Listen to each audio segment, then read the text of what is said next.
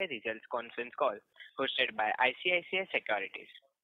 As a reminder, all participant lines will be in the listen-only mode, and there will be an opportunity for you to ask questions after the presentation concludes. Should you need assistance during the conference call, please signal an operator by pressing star, then zero on your touchtone phone. Please note that this conference is being recorded. I now hand the conference over to Mr. Manoj Menon. Thank you, and over to you, sir. Hi, everyone. It's a wonderful good morning, good afternoon, or good evening, depending on the part of the world you are joining this call from. Representing ICICI Securities, it's our absolute pleasure to host the management of Zydus Wellness once again for the results conference call, this time the Q1FY25 results. The company is represented today by Dr. Sharvil Patel, Chairman, Mr. Tarun Arora, CEO, Mr. Ganesh Nayak, Director, Mr. Umesh Parikh, CFO. Over to the management for the opening remarks and the detailing, post which we'll open the floor for Q&A. Thank you. Over to you, sir. Thanks, Manoj, for the opening remark and sharing the introductions of the people joining in. Good evening, everyone, and welcome to the post-results teleconference of Zydus Wellness Limited for Q1 financial year 2024-25. And as Manoj has already introduced, we have from the management, Dr. Sharvil Patel, Mr. Ganesh Nayak, and Umesh with me. During the quarter, demand continued the positive momentum with growth across various categories. Rural demand outpaced urban growth, narrowing the consumption gap. The country also witnessed harsh and prolonged summer, which helped boost the consumption of seasonal products like Glucon-D and Nycil. As a result, the company registered exceptional growth, recording its highest ever sales with a consolidated net sales growth of 20% on a year-on-year basis, of which 17.1% is due to volume. The personal care segment registered a whooping double-digit growth of 41.8%, thereby continuing its double-digit growth trajectory over the last few quarters. Growth was driven by strong consumer preference for the brands, further boosted by a favorable summer season. At the same time, the food and nutrition segment also registered a good double-digit growth of 15% for the quarter, riding on the back of brand Glucon-D, while Complan and Sweeteners portfolio continued to hold the fort. Nutralite brand showed a single-digit volume growth, however, value growth trailed volume due to market-driven prices. The company's research and development capabilities continue to be at the forefront, helping the company to launch new products and extensions, namely Complan's foray into immunity space with the new launch of Complan Immunogrow product in select states. Everuse pink clay and charcoal infused anti-pollution face wash, scrub and face pack. Nutralite professional mayonnaise with tandoori range. Nutralite retail mayonnaise with carrot and cucumber salad spread. The company launched natural soap in international market, introducing 4 distinct variants, which include aqua mint, neem and aloe, lime and sandal. Beyond these 5 launches, the company plans to launch 4 more innovations in the coming quarters. Amidst the headwind of inflation and commodity prices, the gross margin further continues to be resilient, showing its upward move on 114 basis points on sequential basis and 314 basis points on a year-on-year basis, driven by strong performance of product portfolio, favorable product mix, calibrated price increase taken earlier, and an efficient hedging strategy for key commodities. During the quarter, the company repaid its debt in full, thus deleveraging its balance sheet and yet retaining its strong cash position as at the quarter end. Let me take you through some other highlights of the consolidated financial performance of Q1 of financial year 2024-25. Our net sales grew by 20% to 8,391 million rupees. We reinvested some part of our gross margins expansion into brand building, as a result of which advertisement expenses grew by 19.1% year-on-year on a lower base of brand investment last financial year. Other expenses grew by 27.7% year-on-year basis, driven up by the cost of strategy consultant to co-create a long-term growth plan. Excluding this cost, other expenses grew by 6%. EBITDA grew by 33.3% year-on-year to 1,553 million rupees. Other income net of finance cost has turned positive. Net profit after tax grew by 33.8% to 1,477 million rupees. Adjusted PAT grew by 39.6% on a year-on-year basis after eliminating exceptional items and one-time deferred tax effects from the comparable quarter of previous year. With that, let me share some of the highlights of the operations for the year gone by, of the quarter gone by, which will also cover category growth, market share numbers as per the March-June 2024 report of Nielsen and IQVIA. We maintained a strong focus on marketing initiatives aimed at expanding our categories and enhancing the market share for our brands. On the personal care front, Everyuth brand continues to outpace category growth and has registered a strong growth. The face scrub category has grown by 14.3% at MAC level. Everyuth scrub has maintained its leadership position with a market share of 46.2% in the facial scrub category, which is an increase of 373 basis points over the same period last year. The peel-off category has grown by 21.1% at MAT level. Everyuth peel-off maintained its position, its number one position, with a market share of 78.2% in peel-off, which is an increase of 200 basis points over the same period last year. Everyuth brand holds the fifth position with a 6.6% market share in the overall facial cleansing segment level. Nycil brand has witnessed robust growth, favorable summer season, and consistent media visibility. The prickly heat powder category has grown by 20.2% at MAT level. Nycil has maintained its number one position with a market share of 34.9% in the prickly heat powder category. Nycil has recorded a consistent increase in household penetration in line with our strategy of recruiting new consumers. On the Glucon-D front, the brand has achieved strong growth propelled by sustained marketing efforts and favorable summer conditions. To amplify market penetration in strategic states, the brand implemented additional micro-marketing initiatives. On the digital front, innovative campaigns included launching 4 new digital films targeting specific cohorts. Brand penetration has increased by 160 basis points versus last year as per the MAT May 24 report of Kantar panel.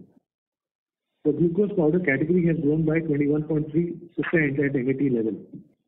Glucon-D continues to maintain its leadership position in glucose powder category with a value market share of 59.7% at MAT level.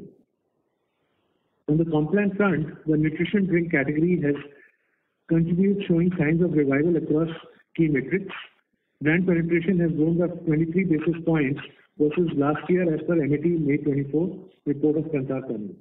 The brand is sustained by a TV campaign featuring 2 popular celebrities, Madhuri and Sneha, highlighting the criticality of protein for growing kids, supported by a comprehensive 360-degree campaign across all regions. The category has grown by 4.3% at MAT level. Complan market share stood at 4.3% at MAT level. On the sweetness front, sugar substitute category has grown by 5.8% at MAT level. The sugar-free brand maintained its dominant position in the sugar substitute market with a commanding market share of 95.9%. Sugar-free green continues to experience strong double-digit growth driven by increasing volume uptake.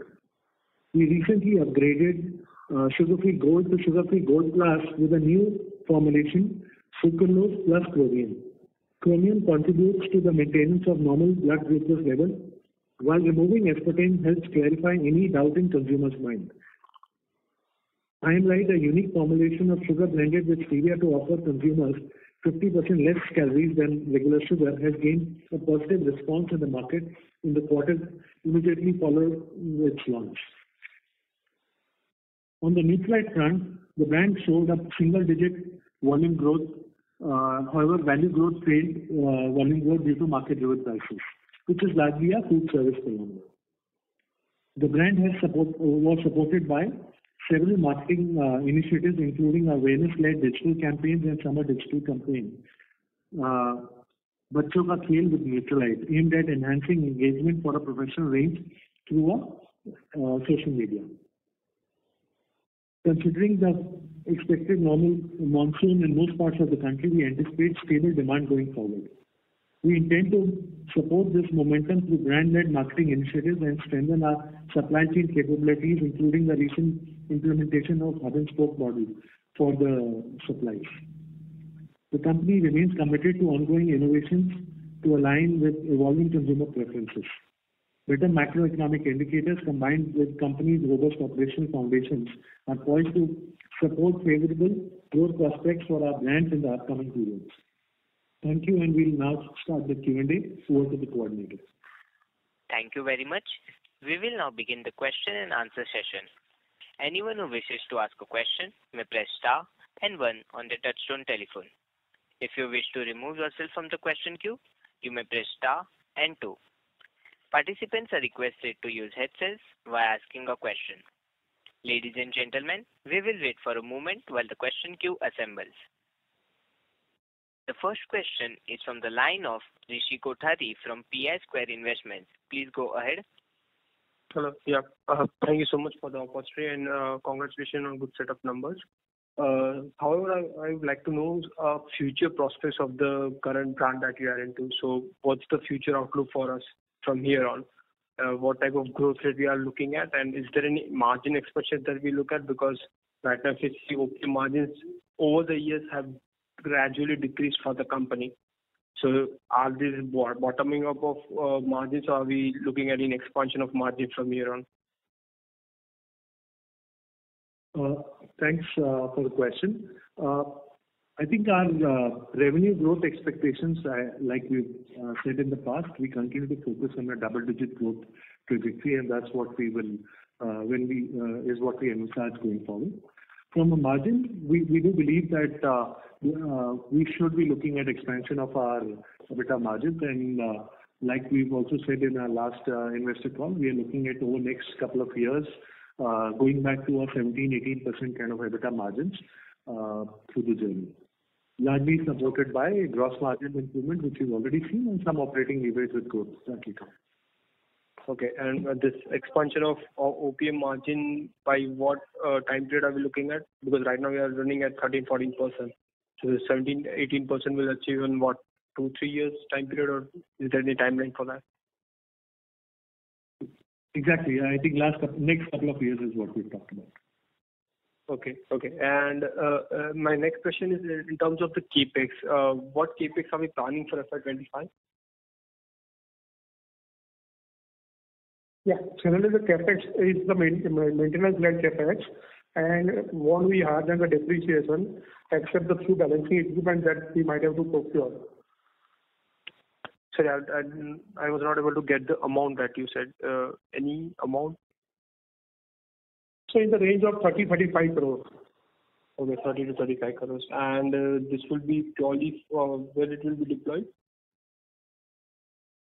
So it's largely a maintenance capex and some capacity expansion equipment that we may need. No large capex that we envisage. Okay, and this are we Okay, and this are we planning to deploy to source it from the current cash flows that we have, or is it through we are planning for debt increase? Yeah, I mean, we plan to have the capex for the equipment deployed only through the current cash flow that we have. And we are also planning for the borrowing reduction eventually to go and achieve the debt-free company status. Yeah, of course, unless there is some acquisition opportunity in the future. Okay, great. Yeah, thank you so much for the answer. Thank you. Ladies and gentlemen, just a reminder, anyone who wishes to ask a question may press star and 1 on the touchtone telephone. The next question is from the line of Tejas Shah from Avendus Spark Institutional Equities. Please go ahead. Hi team, thanks for the opportunity and congrats on a good summer, good overall numbers. Just if you can help to slice and dice the number in terms of summer portfolio and non-summer portfolio, and then overall volume and value growth to start with. Hi Tejas, thanks for this. We don't break it down with summer, non-summer. As we've started over last 5 quarters, we share it with food and nutrition on one side and personal care, which you've shared.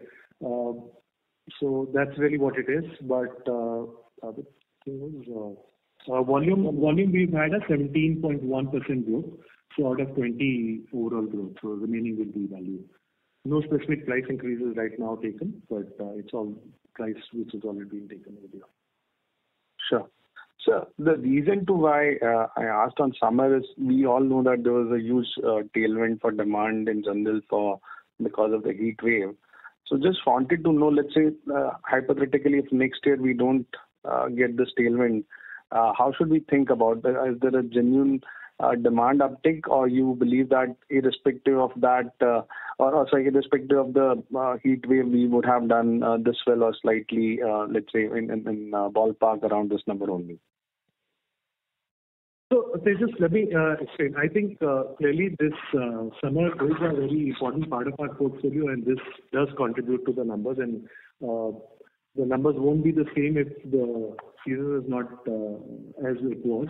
But over any 3 to 4 year period of time, we do expect a consistent double-digit growth across the portfolio. Now, if a bad season happens like last year, that can happen, but that doesn't put us down too substantially. But we believe a double-digit growth for the entire portfolio on a consistent basis is how we continue to look at from outlook. Perfect, so very clear. So we also kind of witnessed tailwinds on gross margin front. So was it largely led by commodity deflation, or there was a premiumization also which played a role here? So everything helps. You're right. There is a bit of commodity support, but there is also in recent months some of the products, some of the commodity has seen substantial increase. But we are well equipped for that. So we have taken timely price increases and premiumization across our portfolio. Action across our portfolio where we've acted on some premiumization. Sure. And so you also highlighted in your opening remarks that we reinvested some of these benefits in A&P and other expenses, which also has sort of one-off item in terms of some consultancy charges. But employee cost also jumped substantially. So any one-off there, or this was just a regular uptick which happens every year? Hi, Tejas. So employee cost has gone up largely because of two reasons. One is that there is an occupancy increase, so it's about 1.5% occupancy rise. And secondly, the reason is the one-off that we are transitioning from the private PF to government-based PF, and therefore we have to make good some shortfall there. And therefore you see a hike of 25%, which is not a normal hike. So Umesh bhai, should I annualize this number, or this quarter run rate is abnormally high to kind of bridge for the deficit that we have? It is abnormally high number, and we should not delve into this. Okay. And last one, sir. So just wanted to know what percentage of our revenue now comes from quick commerce, and how much, what kind of trajectory of growth or relevance we are seeing in that channel? So, just one second. So typically the organized trade is 1/5 of our business, which includes non-trade and e-commerce. And e-commerce, like we have explained in our presentation also, is e-commerce is overall about 9 to 10% kind of range, 9.5% range. And it is growing at a much faster pace than other channels. But of course, last quarter we've seen a good growth led by across all channels. But and quick commerce is growing portion of the overall e-commerce space, which is how the category is. Fortunately for us, our market shares across e-commerce platforms that we track are also ahead of our general market share, so we are in a good shape to embrace digital consumers. Sure. Very clear, sir. So I'll come back in if I have any more questions. Thanks and all the best. Thank you. Ladies and gentlemen, just a reminder, anyone who wishes to ask a question may press star and 1 on the touchtone telephone now. The next question is from the line of Karan Bhuwania from ICICI Securities. Please go ahead. Thank you, sir, for taking my question. Firstly, congratulations on good set of numbers. So I have two questions. Firstly, on sugar-free, the change in formulation.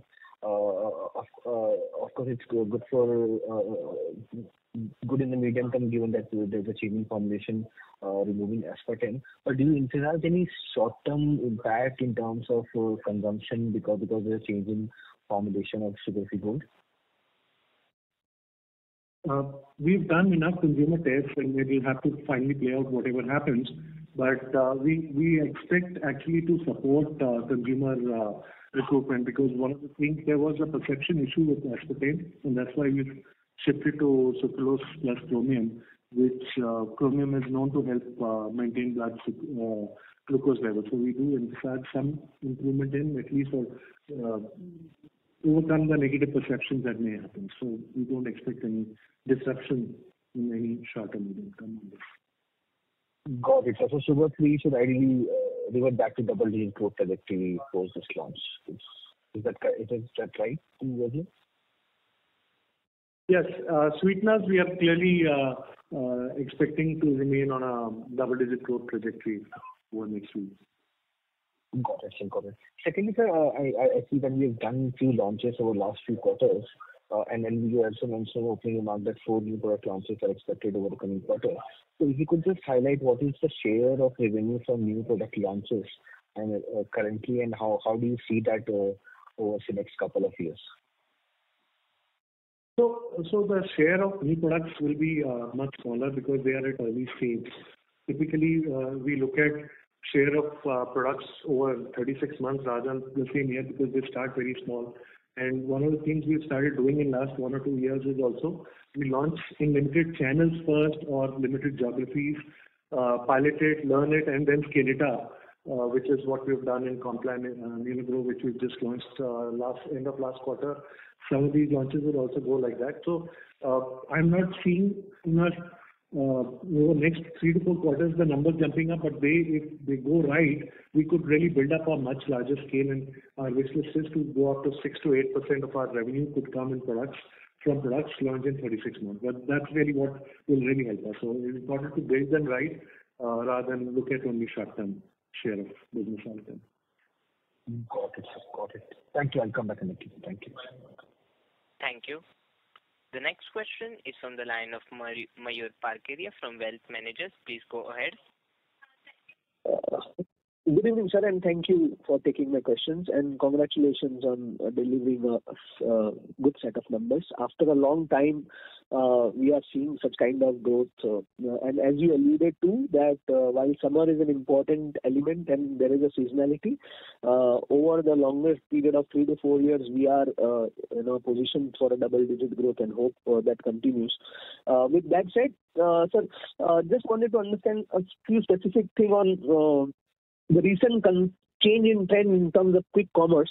If we look at our products, we'll call them as mass premium. Will that be right in terms of Ever Youth and other products? So with that, do you see quick commerce to be a big tailwind for us in terms of where we are, in terms of growth and the changing trend which is happening? So quick commerce fits our products very well. They are regular essential use products, so quick commerce works. But I think it's also being relevant to the consumers, as consumers are shifting their purchase behavior across channels, and there is an omni-channel world. So a lot of consumers who are buying probably from the neighborhood stores or calling for deliveries are shifting to e-commerce, who find good traction with this. So our products are fairly well, and we are engaging across quick commerce channels to be relevant and partner better with these channels. So you're not seeing any additional tailwind in that sense of it is more like just an expansion on the at the margin in terms of another channel adding up. So this tailwind really works, but it's also available to everyone. So finally, it's the consumer consumption habits which will drive and where they buy from. Because we are well placed with quick commerce, we definitely think we are better placed and we will gain from it. But eventually, it will be a function of your engagement with them and how this works. Because finally, consumers' consumption habits will drive the larger change at the category level. We being the leader in most of the categories we operate. Sir, one question on NICIL. At a overall or from a little longish perspective and at an overall category level, talcum powder is a slow or is a diminishing category in terms of consumer preferences as we see the newer generation and what is happening. So while we are doing all that is required in terms of positioning, repositioning, and the brand innovations and freshness, but at a very broad level in terms of where the young generation is and when we see talcum powder, it is any thoughts on that from a longish perspective? Where is it positioned and how do you see this? So yes, if you look at the overall talc level, which includes sensorial as well as functional talcs, there is obviously some loss in consumers over a long period of time in the past, where a lot of people have shifted out of sensorial talcs to newer formats like the deodorants, perfumes, and sprays. But functional talcs have seen a more consistent performance because this is being consumed not just for the fragrancing, but for actual product performance against prickly heat, cooling. It's also, talc is one of the best ways to absorb sweat.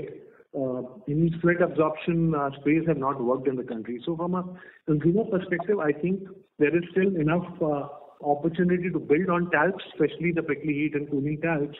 And at least over the next 3 to 5 years, I'm not seeing a big challenge. Having said this, we've also piloted the product with the spray format, what is it called? The mist spray, which has not got, I would say, a great acceptance with the consumer. So we'll still at it. We'll keep experimenting and learning with the consumers. But talc as a format works very well in the tropical climate of India, where the extreme summer and the perspiration is best absorbed by talc, and with the prickly heat proposition, it's a great match to consumers' needs. All right, sir. Sir, last question on my side is, on the margin front, you have been saying that we'll move to 17-18%, over a 2 to 3 years period. Last 2 quarters have been, put together, shows that we are on track. How do we see the little near term? I am not looking for a number, but what the question is are there going to be a negative surprises in terms of margins, in terms of as we go ahead on the FY25, because the summer has helped us, the strong tailwind has helped us. Are we positioned to continue to deliver in the next 2-3 quarters alone? It's from a little near term perspective. Are we going to see any? Do you see any headwind or any risk on that side? So typically quarter 2 and quarter 3 are our smaller quarters from a revenue point of view. Typically only 1/3 of our revenue comes from these quarters, and because of the fixed cost impact, there's a deleverage which happens. So obviously you will find the bottom line, the EBITDA numbers or operating margins much lower than quarter 4, quarter 1. Therefore, near term, if you look at the same level of margin, for sure it will not play out. But we think at an annualized level, we are on the right path, where we see this trend to be secular. Unless some big, large disruption happens, which is out of control, we do see that this trend will continue in terms of improving our margin levels, and that's why we are planning for this or hoping to deliver the numbers that we are talking about from EBITDA margins in the next 2 years. Thank you, sir, and wish you all the best. Thank you. The next question is from the line of Deving Shah from DD Enterprise. Please go ahead. Yeah, hi. Thank you for taking my question. I was just like quarter 1 is a very pretty good quarter, and we got a EBITDA level margins of around 18%. So recently only I heard on the phone call that quarter 2 and quarter 3 that cannot be achievable. Like they are the sluggish quarters, correct? I think I won't call them sluggish quarters. Typically because the summer brands have a quarter 4, quarter 1, the Jan-June bias, because that's how seasons play out, and therefore our revenue has that bias. But I won't call them sluggish quarters. They will typically be lower, and that has a deleverage impact on the overall P&L. Okay. And sir, the other set was like last quarter, like in the last con call also, we heard that like the price also has been price hike was there in some of the products. So is it like they got it good appreciated by the market, or like we have seen that on the basis of the prices the demand has came down or something, or the price has been acceptable? What accepted? Sorry. So simply put, we are leaders across categories, and we have the pricing power across our brands. Typically, we won't lead with the pricing, especially in a hyperinflationary scenario which happened over the last couple of years, which can lead to also demand drop. But now that that extreme high inflation is out of the way, I think we are well equipped to manage with the pricing, and given our brand building and constant leadership, we are able to also get across to the consumer. And that's how we think it will be over the coming quarters as well. Okay. Just a small question. Like this quarter 2 and quarter 3, every year this is like that only going on. If I'm not wrong, like I've seen that from the last 3-4 years, right? And after taking over the Hanes also, so quarter 2 and quarter 3 is not our products. Like our products are basically majorly being accepted in the quarter 4 and quarter 1. Like the demand hike is there. So quarter 2 and quarter 3, does company has thought any of the thing for out of the box, like some of the products or some of the things to add some product, to add something in which quarter 2 and 3, like also like some of the products or anything like after taken over Hanes, like is there any plan for the company to just catch up the consistency? Like so there is the seasonality has a long legacy to it. And we're cognizant of quarter 2, quarter 3 opportunity where we can do a lot more, but they're not built overnight. We do have launched several products like body lotion and Evu, which has a bias towards the quarter 2, quarter 3, but they are still very small. And given the scale of Glucon-D Natural, it cannot be overcome by just doing that. So we are working to even out, but this is a reality of the business. So I think we are at it to do better in the off season, as somebody would call it, against the summer products. But these take a longer period of time, and as long as we know how to manage it, it's fine. We are balancing it. Oh, that's fine. Thank you very much. Thank you very much. Thank you. The next question is from the line of Krutika from Sharekhan by BNB Paribas. Please go ahead. Thank you, sir, for giving me the opportunity, and congratulations on good set of numbers. My first question would be on the demand outlook. So we are discussing that Q2 and 3 are generally not favorable for the company, but how do you see the demand going ahead in Q3 and Q4 specifically? Are there any specific segments that are likely to impact the performance, or how is the overall demand scenario in the near term? So overall demand scenario, we are only expecting it to get better. Now those, the tailwinds on summer is out, but that's a separate issue. At the overall demand level, we do expect things to only get better, as we have seen over the last couple of quarters. It's only got better. Good monsoon should help us improve the demand scenario.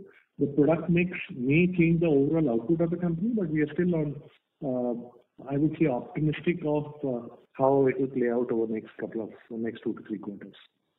Okay. Thank you. Grow that. Okay, continue. Go ahead. Okay. So next would be the revenue growth for the current year. So we are eyeing a double-digit growth for the year. So any specific, like in mid-teens or high double digits, any specific guidance regarding that, if you can provide, please? No, we're not going to be able to do that. Okay, all right. And my last question would be on the effective tax rate for the 25 and 26. So what are we expecting it to be? So 24 and 25 and 25 and 26, there won't be any cash outflow as such that we are expecting. Though there could be a deferred liability because we'll be utilizing the accumulated losses. So there could be a deferred liability, but no actual tax outflow on that front, cash payment. Okay, so the effective tax rate would be around the same as last year? Yeah. Okay, all right. Thank you. The next question is from the line of Malhar Sanghvi from Bodhi Capital. Please go ahead. Yeah, can you hear me? Yes. Congratulations on the good set. And in the presentation, in the first slide, you mentioned that rural demand is now outpacing urban demand. So till when do you see this trend sustaining? And what products of our portfolio basically cater to rural demand per se?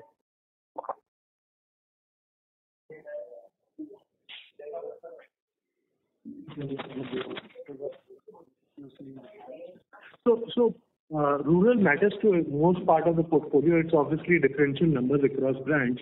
So Glucon-D and ICL are more than 30% coming from rural, and the regular products like Complan, Sugar Free, and Neviu are in the range of 18 to 25 as a part of rural.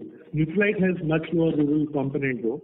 So overall, I think rural matters, and rural plays not just a role of direct consumption, it also plays out as a channel impact also, because wholesale and all parts of other channels also get that much more vibrant when the rural demand is good. So for us, while we may be a little lower than the typical average industry levels of rural, but it does play a valuable role in building up our business.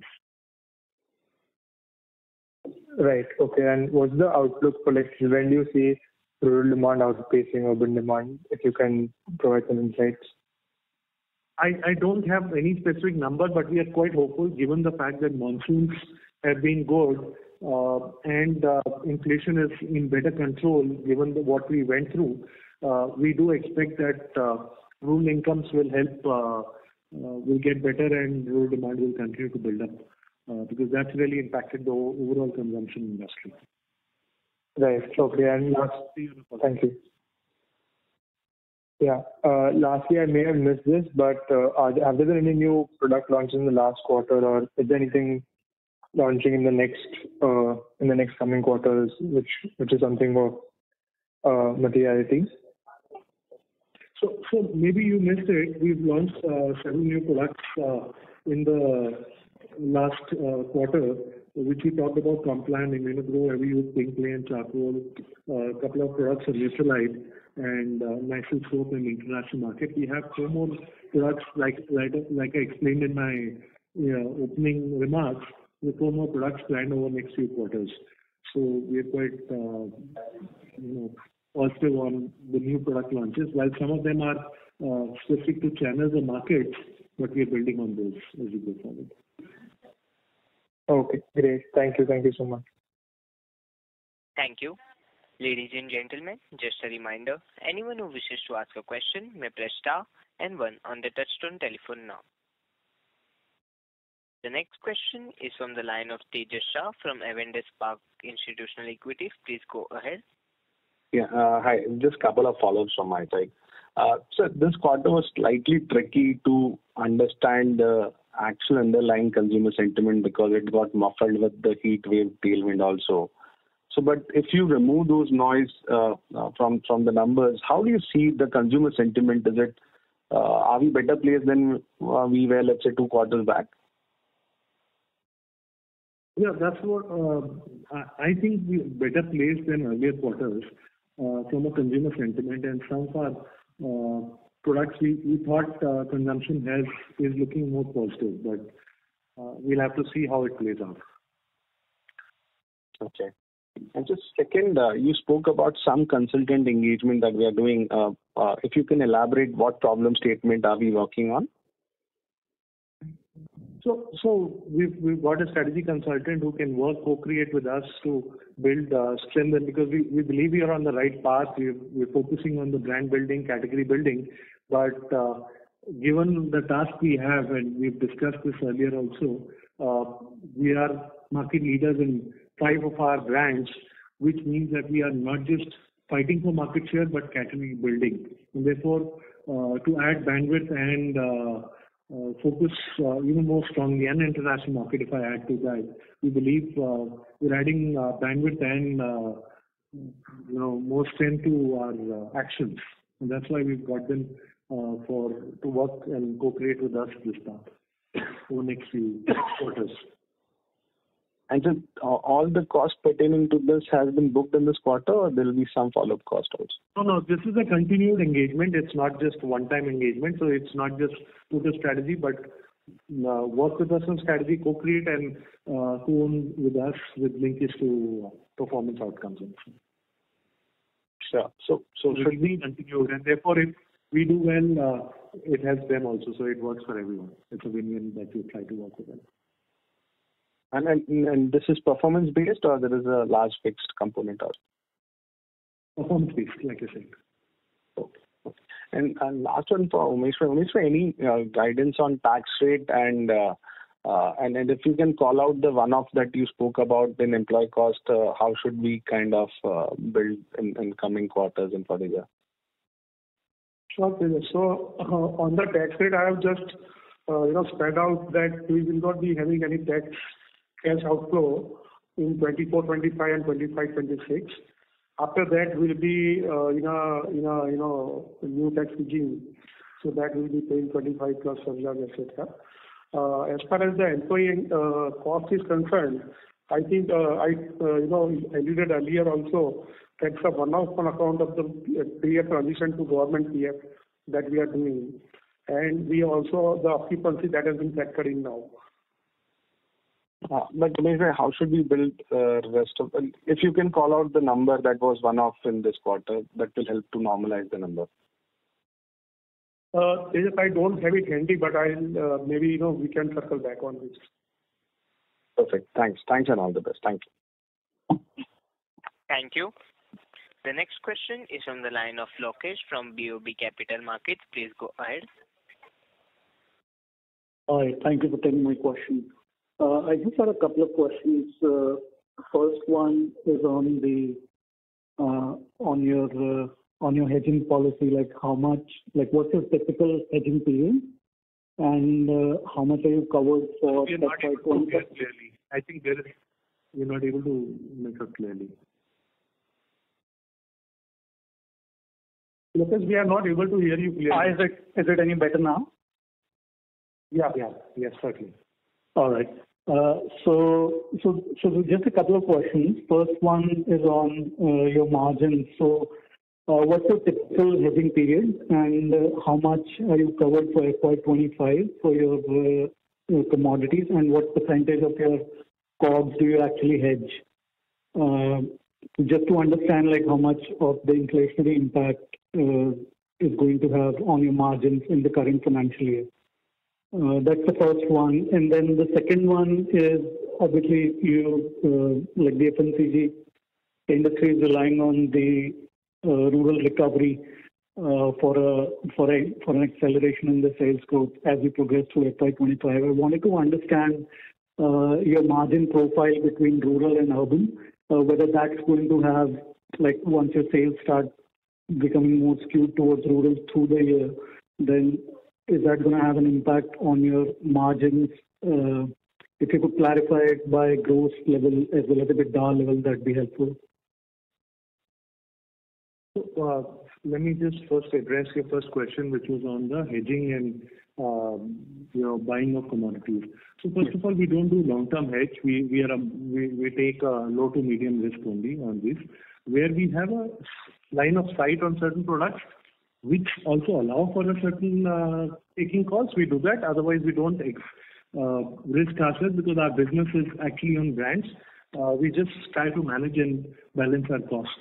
So our hedging is only to be more, should I say, medium term, more short to medium term and defensive rather than being very aggressive in hedging. So the overall direction of the commodities has been helpful, and with a little bit of smarter buying, reading, understanding those better, and wherever possible to hedge, it's helped us, and we continue to remain focused on that. But we don't lose sight of the fact that our bigger value sits in building the brands, and that's where we are doing, and that's what is helping us improve our gross margins level.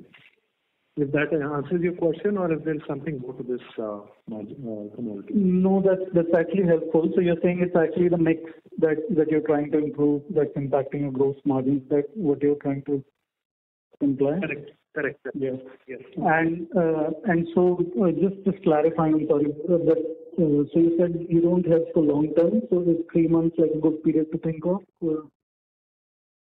Yes. Or is that too much? Yes. Okay. That's right. 2 to 3 months. Yeah. Got it. And then question on the rural. Should I? Yeah.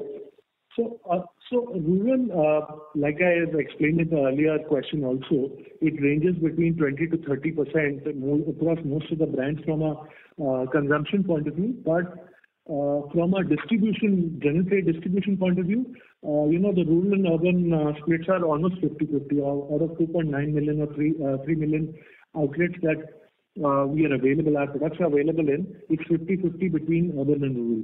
So obviously rural plays an important role, but we are also seeing, and we are hopeful that it will continue to build, but we are also seeing a good traction within the urban, which is beyond the general trade, in e-commerce and non-trade. So we are not like only dependent upon rural, but we hope that we build up right and help the overall mix. And from a margin point of view, I think we are balanced across channels. We ensure, because there are risks of channel conflicts, consumer conflicts, so we try to avoid any margin differences across geographies or channels. Got it. And do you have any products that are like specifically meant for rural areas, like smaller packs or anything like that?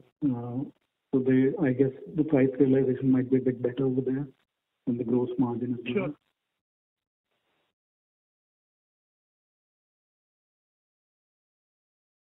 Thank you. The next question is from the line of Akshat Haria from Multi-Act PMS. Please go ahead. Yeah, hi. Thank you for the opportunity and congratulations on good numbers. So my question was more on the consultant that we've appointed. So if I look at this quarter's number, it works out to be around 20-21 crores, which is around 2.5% of sales. And as you clarified with Tejas, this is more on a proportionate basis, and it's more recurring in nature. So just wanted to understand overall, whether there is any fixed element also involved to the consultant cost, and what could be, this cost on an annual basis.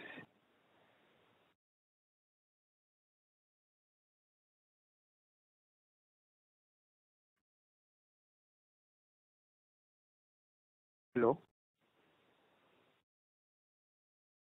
Ladies and gentlemen, the line for the chairperson seems to have disconnected. Please hold for while we reconnect.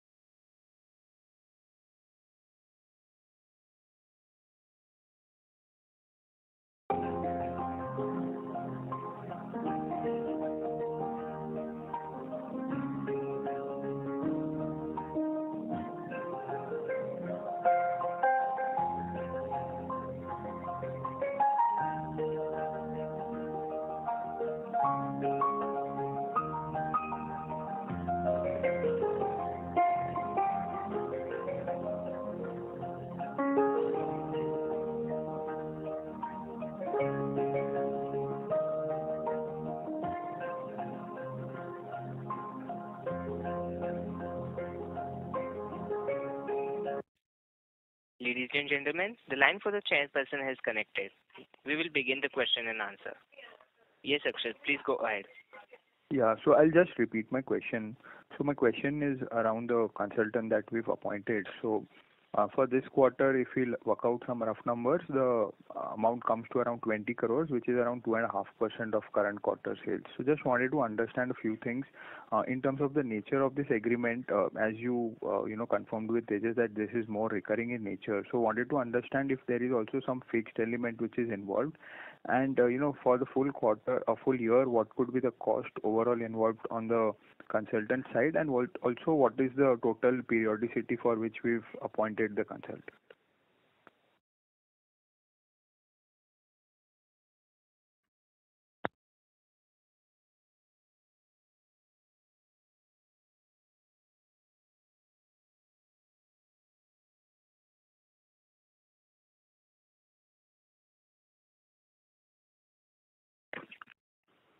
Can you hear us? Yes, sir. Now you are connected. Yeah. So I'll close Lokesh's question, which was, cut in between, which was largely regarding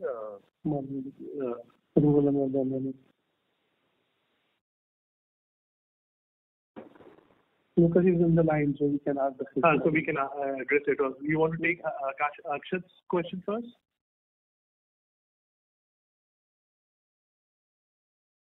Hello, Akshat. Please go ahead for your question. The management has disconnected. Now it's connected again. Yeah. So on the consultant cost, for this quarter, it comes to around 20 crores, which is around 2.5% of the quarter sales. So wanted to understand on a full year basis what this cost could be, and also whether there is any fixed element involved in this agreement with our consultant, and the overall periodicity for which we've appointed this particular consultant. So there is a longer period engagement with the consultant. We're not sharing the exact numbers which at this stage, and there is clearly a performance-linked engagement where there is a smaller portion for the fixed element and there is a larger portion for the performance-linked element on consultant cost. Right. So this quarter, because we've called out the cost specifically, is it that it has been, slightly on the higher side for this particular quarter, and going ahead, it would be, more streamlined with our, overall other expenses, or this run rate we should expect it to continue for? No, it's not this run rate. It is also linked to the business performance, and that's why we've accrued it accordingly. Understood. So it is we should link it more to sales. Sales and bottom line both. So there is a multiple metrics that we are using on this. Okay, understood. And as you already explained, this is for all the brands. So any particular focused brand for which this consultant is going to, focus more of their effort, or it is across brands for domestic as well as international, it is equal focus? So this is the fact that, as I've explained earlier, we are looking at a growth across, we are a leader at least in 5 of the categories. Our task is not just market share growth, but also growing the categories. We are looking at partnerships or co-creation where we can help build the categories ahead and provide additional bandwidth to the team, which is already focused and doing a reasonably good job, but we could ensure that our sustainable models are built around these growths, which could include both domestic and international and wherever the opportunities are. So it is pan-business approach. Right. Understood. And as you explained, it is not just based on a single metric, but it involves multiple metrics, which involves profitability as well. It's more so important because the profitability is really higher in the first and fourth quarter, while it is more on the tepid side in the second and third quarter. So correct. Yeah. Okay. Understood. Thank you. Thank you. The next question is from the line of Lokesh from Bob Capital Markets. Please go ahead. Yeah, hi. Thanks for Thanks for letting me come back in the queue. So I was just saying that, do you have a different kind of product profile for your rural areas? Like I imagine if those are like small packs and they're more popular in the rural areas, then they might be slightly higher margin compared to the urban areas. So what we are doing is, and I think it's what consumers are today buying from multiple channels and basis of where they are located and how they are buying, and therefore the regular channel is now getting fragmented, and there is rural consumer, urban consumers. There are also multiple sub channels or retail environments, which could be chemists, cosmetics, grocers. There are, of course, e-commerce and non-trade. So there are multiple sub-channels and large channels within e-commerce, quick commerce, and marketplaces. So we are being constantly revisiting and improving our pack price architecture to meet different consumer expectation or need states across channels. Typically, yes, it's a reality that rural consumers, as is expected, do buy a lot of lower unit price packs, but that's not the only way they are buying. So we have specific products which are targeted at rural consumers. We have specific packs which are targeted at e-commerce or non-trade consumers. And within that, we also prioritize sometimes based on the opportunity between food or chemist, where we focus or drive certain packs because the consumption is more driven from these sub-channels. Largely, there are opportunities of increasing margin at each and every level, but it's not that there is one size fits all. So we balance overall margins, and any of the specific packs which are going by channel, if there is opportunity, we will obviously look at it. But I can't have a very simple answer for this. We are doing whatever it takes to meet the consumer needs, given the way they buy across channels and sub-channels and geographies. Understood. All right, thanks. Thanks for clarifying. Appreciate it. Thank you. As this was the last question, I will now like to hand the conference over to the management for the closing remarks. Thank you everyone for the time and attention.